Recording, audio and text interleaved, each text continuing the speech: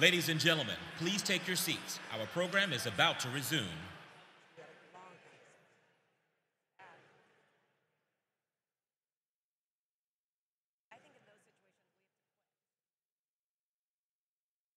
Ladies and gentlemen, to continue our program, please welcome back to the stage Sherry Runner.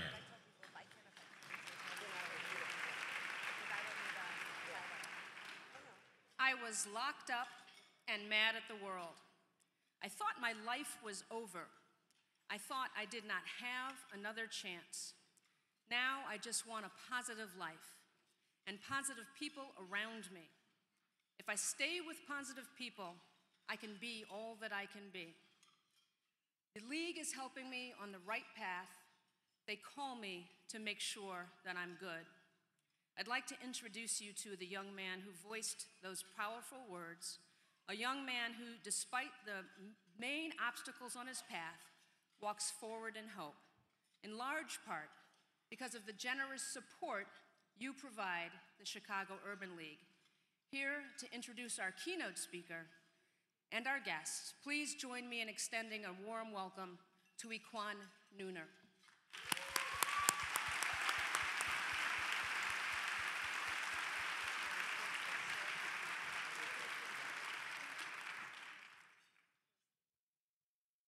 Thank you, Ms. Runner. Good afternoon, everyone. My name is Equan Nooner. I'd like to personally thank each of you here today for supporting the Chicago Urban League. This league is my second home and my second chance. You see, I had no doubt in my life that it saved. No doubt in my life about offering me a safe place where I can learn and grow. I made a few decisions in life that wasn't smart, like joining the gang and dropping out of school. I ended up spending some time in jail, and I was about to give up on life. When I was released last year, after serving 3 months, I still had to wear a electric monitor bracelet for another 9 months. And I didn't think anyone would hire me. Fortunately, I was referred to the league by the Cook County SAVE program. As soon as I talked to Miss Shirley from the Urban League, I immediately knew that everything was going to be all right. I enrolled in the Workforce Development Center and got my first ever part-time job at McDonald's. And I won my court case.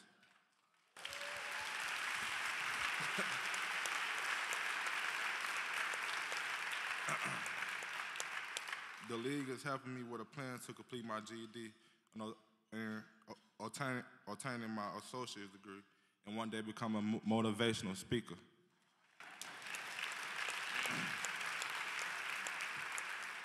I have even better plans for my life, and thanks to my family.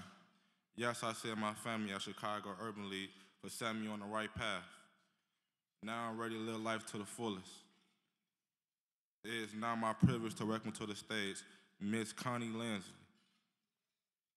She is the Executive Vice President and Head of Corporate Social Responsibility and Global Diversity and Inclusion at Northern Trust, a key founder of the league.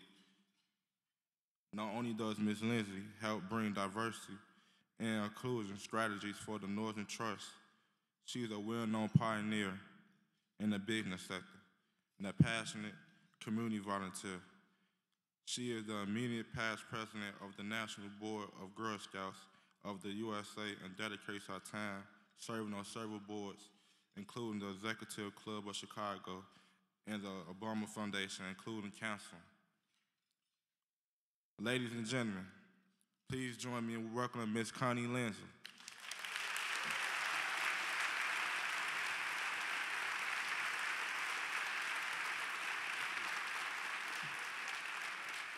Good afternoon. It is indeed an honor to be a part of the League Summit Luncheon-Centennial edition during their 100th year of impacting the community and having a one-on-one conversation with my friend Mellody on the topic of diversity in business, a conversation that could not have come at a more transformative time in our city and nation. Mellody Hobson's path to success at Ariel Investments is not only admirable, but also influential in the scope of minority businesses in Chicago. As president of Ariel Investments, her work and legacy will live on for future generations. Archimedes said, "Give me a place to stand and I can change the world." Please join me in welcoming Mellody to the stage.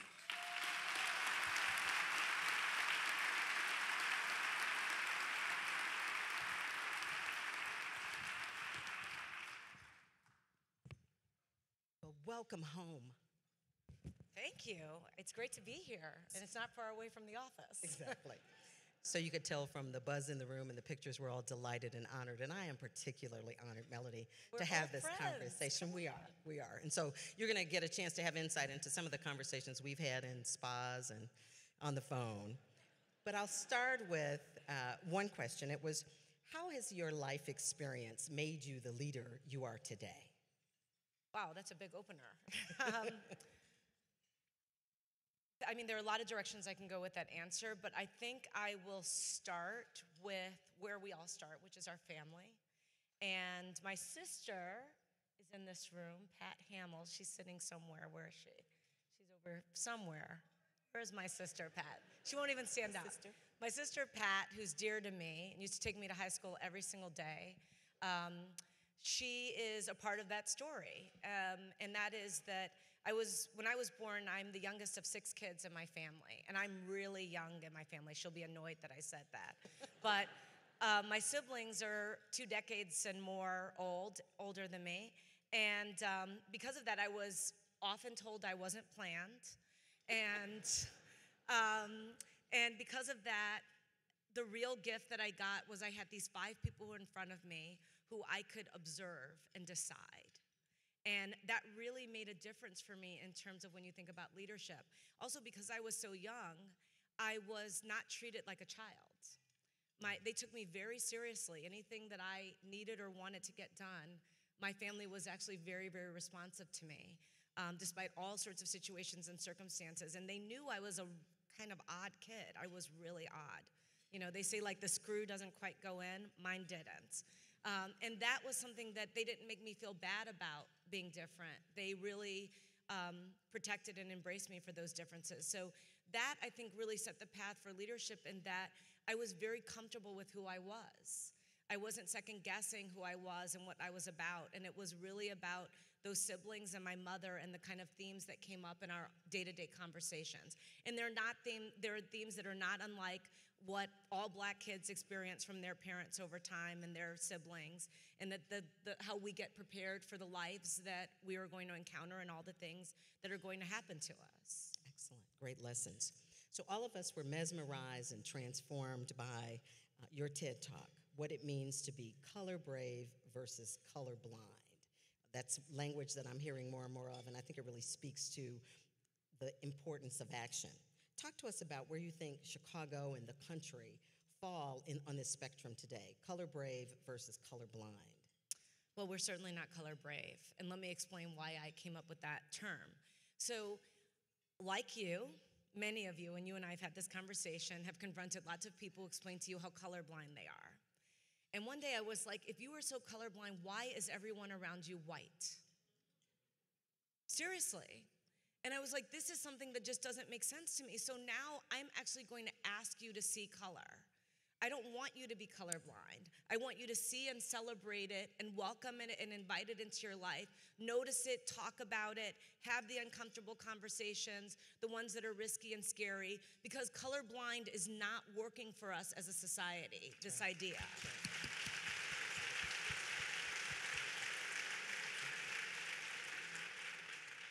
And so when I think about where America is on this, we're in bad shape.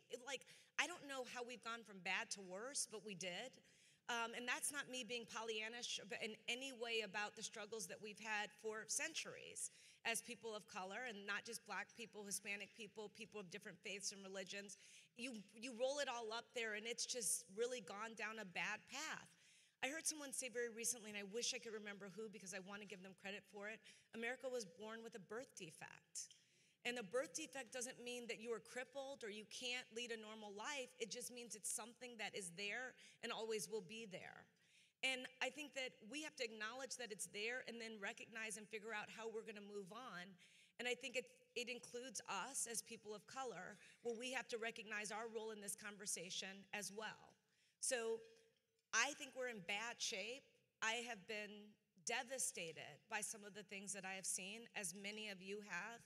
I have felt a sense of responsibility and accountability of what can I do to affect change? How can I speak up more and be more of a voice for what is right, not debatable? And yet, at every turn, I kind of feel like the bad guys are winning. We'll come back to that, because one of the questions that we also had, and we'll talk about diversity fatigue, but what are the one or two things that people can do when they leave this luncheon today? And I think you've spoken to it, and I often talk about it, that whole notion of being uncomfortable. If we're going to work in this space, we have to be willing to be uncomfortable, and that's the color brave piece. But tell us 2 or 3 things that we could do immediately upon leaving this luncheon, Mellody, that might help advance the discourse and the courage. So I use this example in my TED Talk. I talk about the fact that I swim, and I have this swim teacher, and he makes me wear these mittens. They're called fist gloves. And when you swim with them and you do a freestyle, you don't have your hands. And so somewhere in the part of our lesson, he'll say, you can take your gloves off. This is years of working with him. And he'll say, you can take your gloves off. And he says, but use your power for good. Meaning my hands are going to give me power, use them for good. And I've used that as a metaphor now in life. And I think that the one thing we all have to understand, we all have power in our own way. It's not about being famous or having money or being someone that people know in terms of a name or Ariel or anything like that. Every person in my firm, from receptionist to John Rogers, every place that I go, I feel that I'm speaking to people who have power. And I think we need to own our power and understand that we have to use that to affect change. We can't wait for it to happen. We have to take control. And when you look back to the civil rights movement, that's exactly what Martin Luther King did. It was, and I can barely actually hold the thought without becoming very emotional, it was 17, 18, 19-year-old kids on lunch counters. They weren't famous, rich. They didn't have giant educations. They were people just trying to affect change. And when I think about the sacrifices that they made, because they just recognized we have to do something. At Ariel, we have the saying, we've admired the problem long enough. We have to stop admiring the problem. So understanding our individual power, and that could be the hiring practices of our organization, the PTA meeting that we're sitting in, whatever circles or places where you are, how can you influence a more inclusive conversation and more inclusive environment? I also think it's very important that we speak our truth. And I know a lot of people are afraid. I know people say to me all the time, well, you can say that now. I said it then, which is why I'm sitting here. Yeah. I think sometimes we have this fear of what's going to happen to us. And I say this, you can be elegant and graceful in pointing out injustice. You don't have to be militant and angry. But I do think it's important to make sure that your truth gets spoken, whatever it might be. And it could be something as subtle as, which has happened to me, and I'm sure many people in this room, being in a meeting where someone doesn't make eye contact with you. I mean, it is, besides making me crazy, who's gonna say something? At some point, you've got to decide, you need to make and there's ways you can do it. So that's secondly, speaking your truth. And the last thing I would say, which I think is important, is holding ourselves accountable. What I am amazed by is we actually have power to affect change. Connie and I were just talking about something coming out here. And it's a situation that didn't go the way neither one of us wanted it. And I said, I would just quit. I was like, I put a stake in the ground. Like, I'm not just happy to be here. So if it's not going to go the way I can actually meaningfully get something done, I am not going to waste my time. And I think we have to understand that. I always wonder why it is that certain people go into rooms and affect change and other people don't. And I think it's those people who, for whatever reason, have that extra confidence or maybe crazy, I don't know what it is, that allows them to dangle from that limb. And I had a person say something to me a long time ago. They said, Mellody, I have no doubts. It was the chairman of Ask Jeeves, and it was at an Aspen Institute seminar. He said, I have no doubts that you will do good, but will you put yourself in harm's way and fight evil? And I was like, he's like, you can easily have an okay life, writing checks and doing good and be unscathed, but will you put yourself in harm's way? And now I just tell people all the time, like, what is the worst thing could happen to me?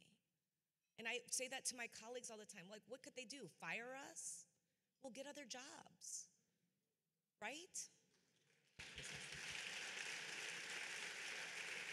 Dr. King referred to that as being creatively maladjusted.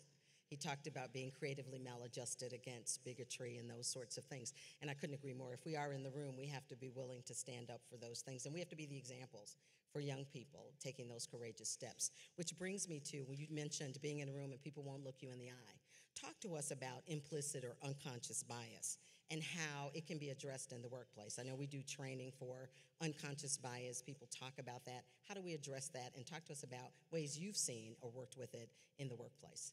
Well, I think we have to be ourselves. And so you do what is comfortable for you, which I think is so important. I do believe in being authentic.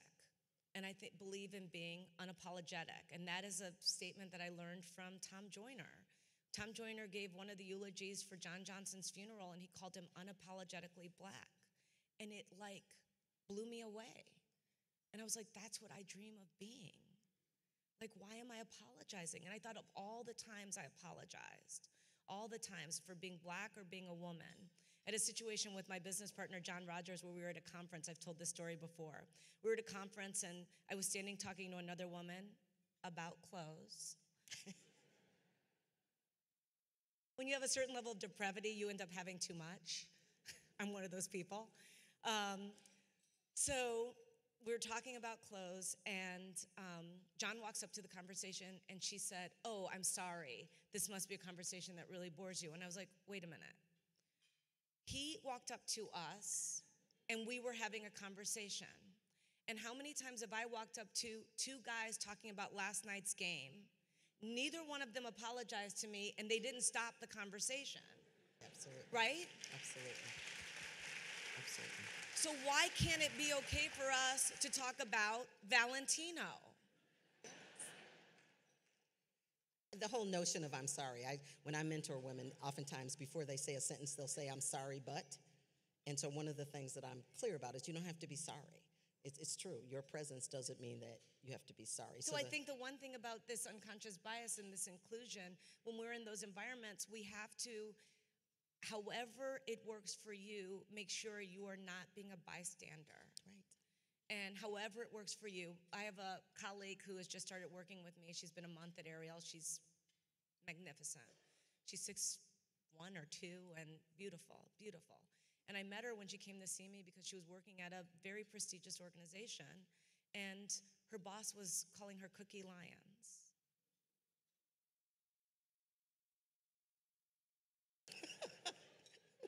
That's a serious head neck roll. As well as the other black woman who had been there for 8 years. And the other black woman didn't know how to stop it. And she walked in and said, "My name is." So I was telling this story to a dear friend, and he was like, "I was on Wall Street, and for 6 months, my boss called me Leroy." He's like, "My name is Robbie."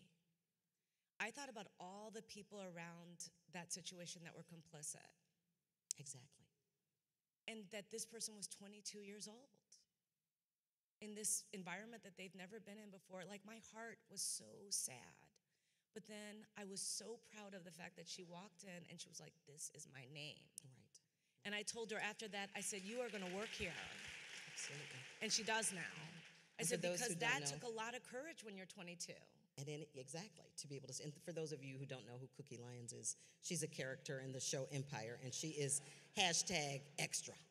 She really is.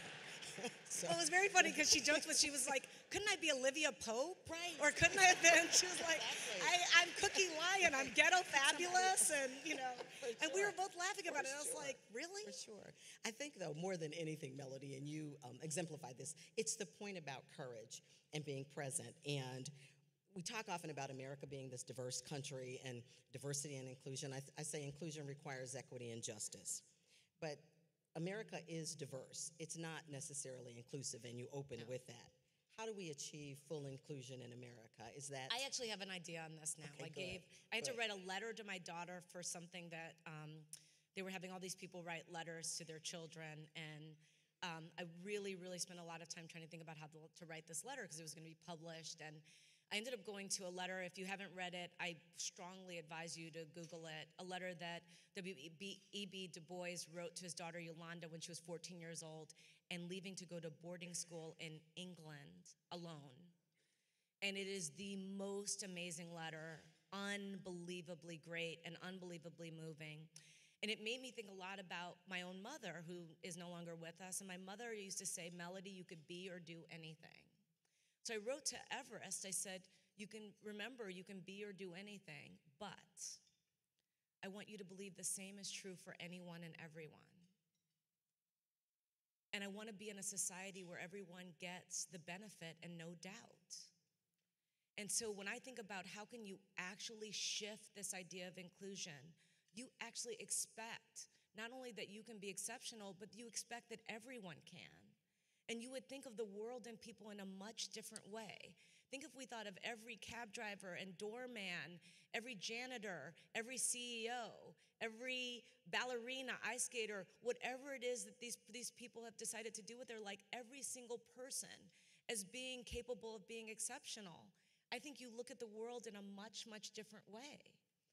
And so that is my new thing that I'm anchored on. I want to expect exceptional. And I want to expect the person who's in the room with me has a good idea, no matter who they are. And that's what inclusion is. That's because you've listened to them, not just because they're diverse. You know, Clarence Thomas is diverse. Hello. Yeah, exactly. Everything that glitters isn't gold. And I don't mean a knock on Clarence Thomas. I'm just saying maybe not the same ideas that I have. Exactly. Yeah, one of the things I like saying to people is I see you, especially young people, and that's what you're talking about. You see them, and you see them as having value. What are some of the most ideal factors that can make diversity work in companies, in our communities? I call it bringing the light versus the heat. And you bring the light when you talk about being color brave. Sometimes you need heat. Oh, you got to have heat. It's already got to be hot, and then you turn the light on for people to really see what it is. But what are some of the ideal factors that can make it work? I think you end up, I think that all slates in every company should be a diverse slate. Every single company. I think you have to force that. Mm-hmm. We had a professor that we had come speak at Ariel. So just so you know, we have people come to speak to us about these topics. We had these two professors from the University of Colorado come to speak to us, and they said, actually, all their data shows that it can't be one diverse person in the slate, it's two. And that there's actually a fundamentally different outcome between all the data that they've studied where there's one diverse person in a slate of 5 or 6 versus 2. And the likelihood of the diverse person being selected goes up not because there's another person, because it repositions that person as not being so different versus the others. I thought that was genius. I'd never thought about it, and I learned that just last year. So now I'm not just for one person on the slate to be diverse, but more than one. The other thing that I think is really important is that when you talk about this issue, it's not lip service. What I'm always shocked by is the number of organizations say we're struggling with diversity. And I think about some of the CEOs that I know that are exceptional and demanding and have driven results. I mean, true results, or they wouldn't be in the big seats. And I wonder why is it on this one topic, it just plagues them? When everything else that they would demand, if you don't deliver, you don't work there anymore. So I had a friend explain this to me. It's like, he mentioned the name of a CEO, and he's like, this person is a hard ass. He's like, if he says something's important and it doesn't happen, you do not work there. So if he says diversity is important and it doesn't happen, it's not important. So how do you make it important? I believe you have to tie pay to the outcome. At Ariel, we always say you get what you incent. So whatever you are trying to incent, you will get. So if you want to incent an inclusive and diverse environment, you have to pay people or hold back pay to make it happen. You have to have an organization where you can't be a superstar with a non-diverse group, that it's not possible. And people would get that message very, very clearly because we all know a lot of type A's work in the business world. And they want to be successful. So you tell them, how do I win? And then they say, okay, I know what the goals are. I know what the rules are. I will figure out how to win based upon what you told me. Well, that seems to be one of the goals that should be not just implicit, but more specifically set financially for individuals and organizations that are struggling with this issue. In our last few seconds, I want to talk about this notion of white working class in America. We had a real interesting discussion about that, how this populist movement is moving towards the cluelessness, some would say, about white working class, and how does that affect working poor blacks? What is the juxtaposition there, and how do you see that affecting diversity and inclusion in our country? Well, this is an interesting one because I was struggling so much with this whole populist anger. I mean, struggling. I had a genuine conversation with someone, and I said, the people who really should be angry are Black and Hispanic. I was like, we are the ones who have had true hardships for generations. And I don't think anger, as my husband says, what does he say, Yoda? Anger leads to hate, and hate leads to suffering. We know that. So I am not for it at all. And so I was trying to understand this anger, and I had someone, this is not my original thought, I had someone say something to me that I thought was so profound. They said, when you are a person of color who has achieved any kind of success, you still have a lot of people in your family who are barely making it, and you are attached to them and connected. And many of us in the room, if you have a job, you know that that is true, right? Just a job. I mean that in the best ways, but you know what I'm talking about, right? There's a lot of calls, right? Okay. And he said, if you're Hispanic, you're still connected. And perhaps also if you are gay, lesbian, transgender, keep going down the list. You have these connections that are very interesting. And he said to me, there are people also in these big categories that fight for you. So in the African American community, we have the Urban League, we have Reverend Jackson, Sharpton, go through the list. In the Hispanic community, La Raza, you have, Univision, we can go through the list. In the gay, lesbian, transgender, so go think about it. He's like, people are fighting for them. And he said, it was a woman, not a man, who gave me this speech, and she said, no one was fighting for poor whites. And if you were rich and white, you weren't necessarily connected to a poor white. Not that you were indifferent to them, you don't necessarily have the same connection that African American does to their community. No, this isn't necessarily the truth, this was one person's perspective, and I thought about it for a long time, and I was like, that's pretty smart. And so no one was fighting for them, and suddenly someone comes along and says that they're fighting for them, when their perception is all these other groups have people fighting for them. And so it turned that populist sentiment into something that was really, really powerful, and ultimately a wave that took over.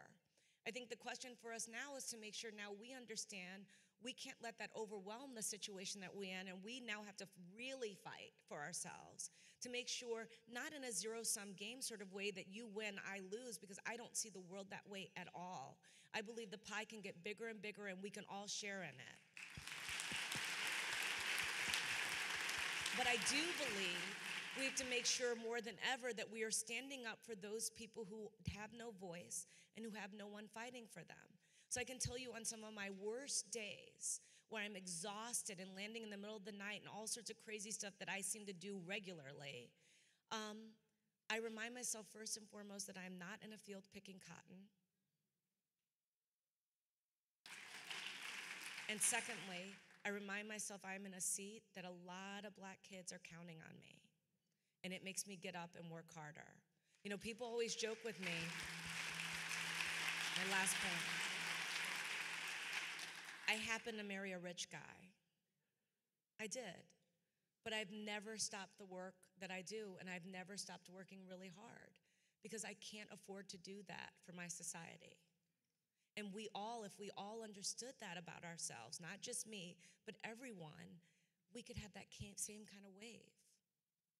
And that's what makes me really excited about the opportunities that are at hand for us. We have not been defeated, but we have to suit up.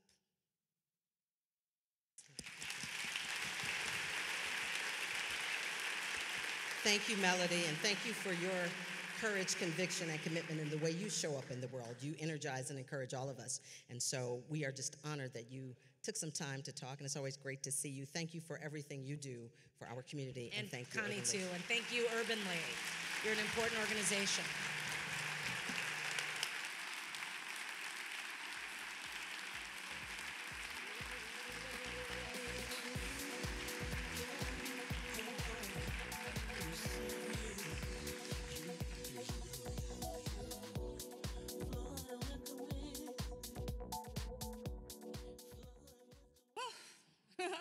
Thank you, Mellody and Connie, for such an inspirational and thought-provoking dialogue. You remind us all that as community leaders, we have a role to play as vocal and visible advocates for a more diverse and equitable workforce. Thank you so much.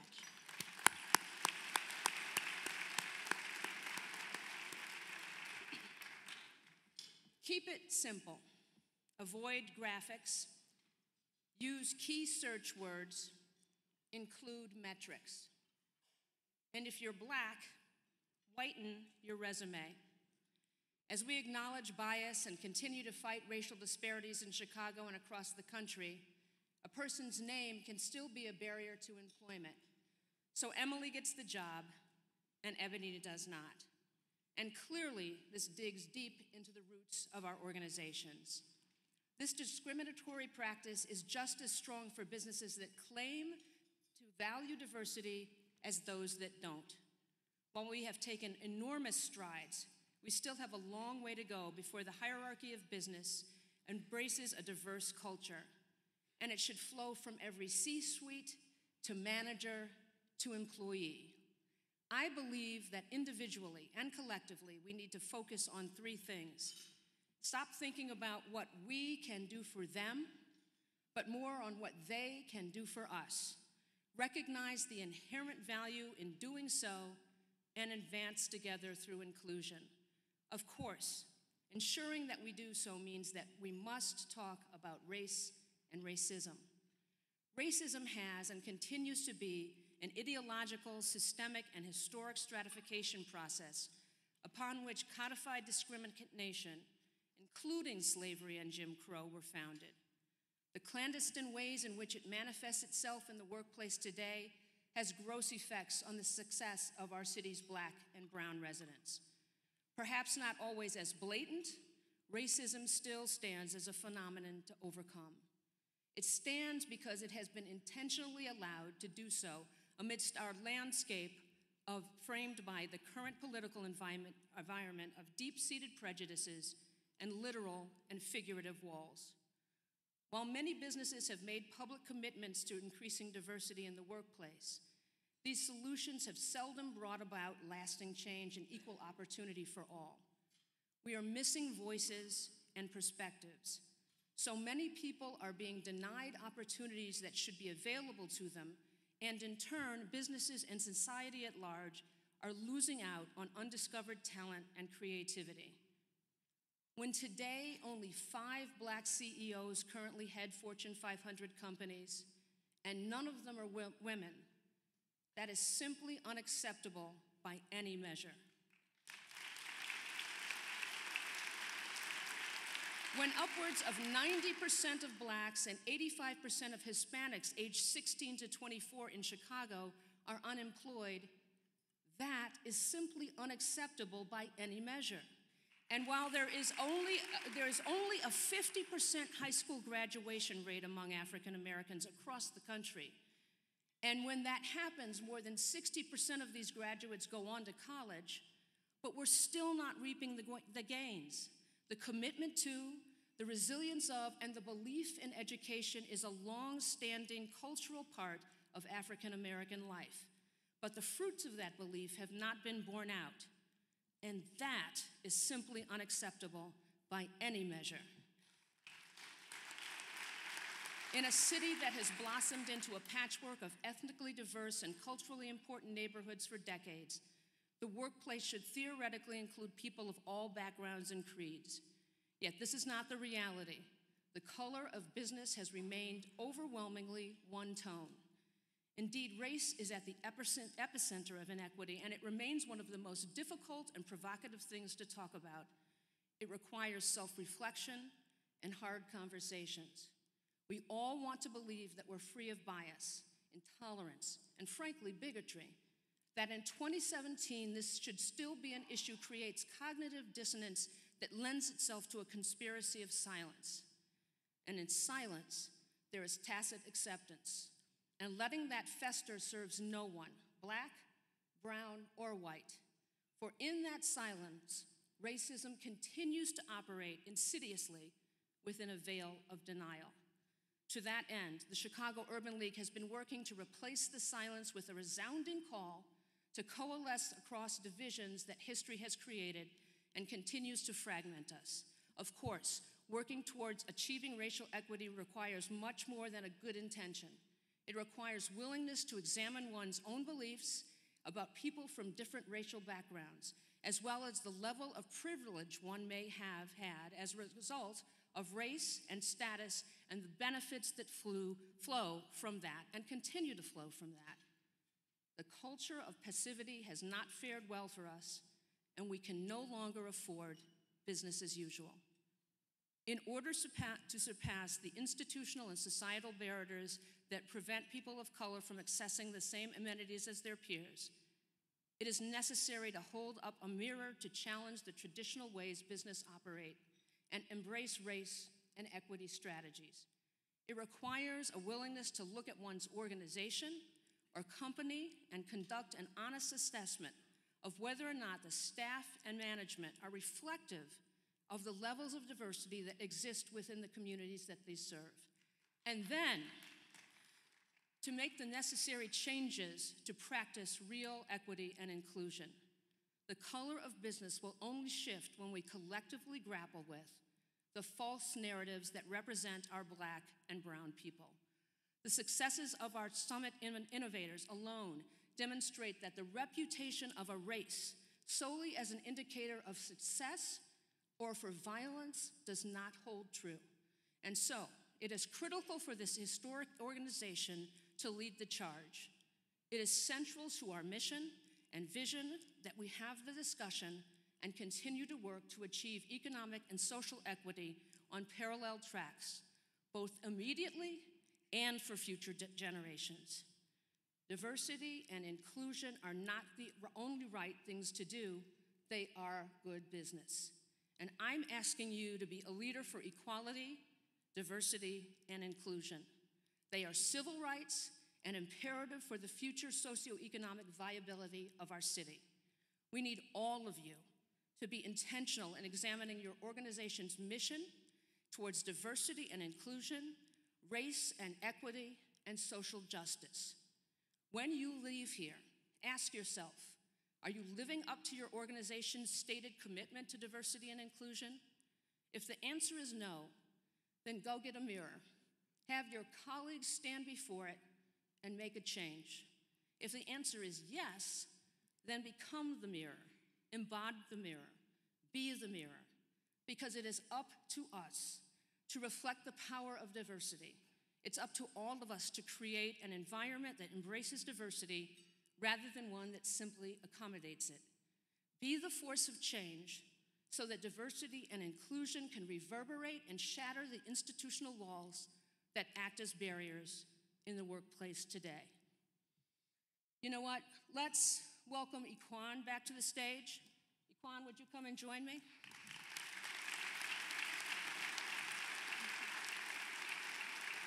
Thank you so much for being here today and sharing a part of your story. During our centennial year, we have made a point to focus on changing the narrative regarding communities of color in Chicago. We have been doing this for 100 years, and Equan, you're a prime example of why we do this work. You are critical to stoking the pipeline of access and opportunity.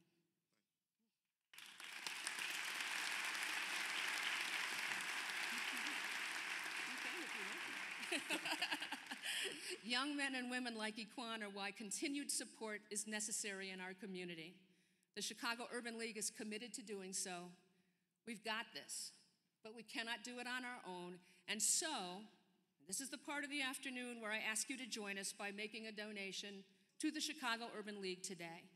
Red donation envelopes are on the middle of your table within easy reach, and our volunteers are standing by to collect them. You can also drop your donation in the collection boxes stationed at the back of the ballroom as you leave. I'm not going to tell you how much to give. Absolutely every dollar makes a difference. I simply ask that you can be as generous as you can. Your donation is an affirmation of our collective obligation as keepers of our children's trust to help ensure that our youth do not have to surrender their life's choices before they ever even know what their possibilities are. Equan is living proof that they don't have to.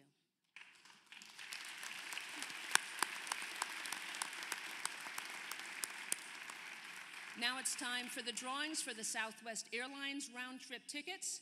We will have one winner, and Patty Green, the manager of Community Affairs and Grassroots for Southwest Airlines, is here to do the honors. The winner must be present to claim the prize. Ron's gonna help me because it's hard to hold the bowl. And you wanna choose or you wanna hold the bowl? I'll hold the bowl, you choose. I like that better. Thank you all so much. Southwest Airlines is so proud to be a long-term supporter of the Chicago Urban League and the great work that they do. So I thank you for joining me in supporting this great work. So let's let Equan choose a name. I can mix it up. You can mix it up all you want. Okay. And our winner is Christian B. Young, Senior Manager Advisory Services, Ernst & Young. I'm guessing by the scream that person is still here. There you go, come on up. Congratulations. Thank you. So nice, I'm really enjoying it. Thank you. Thank you, Patty, and thank you, Southwest. And congratulations to our E&Y winner.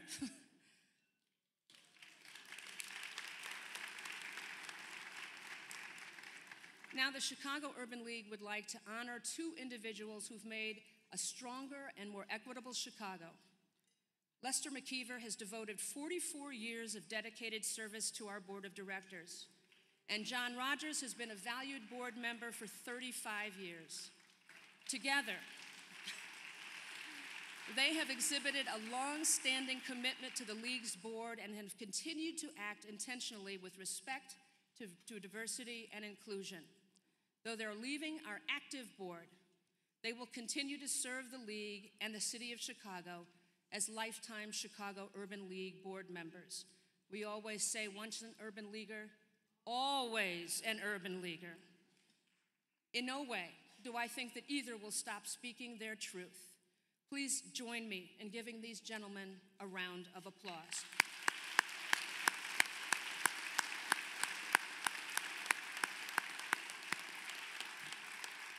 And so we are within our 1 hour and a half. We're actually 7 minutes ahead, so thank you all for joining the 2017 Summit Luncheon Centennial Edition. Enjoy the rest of your day.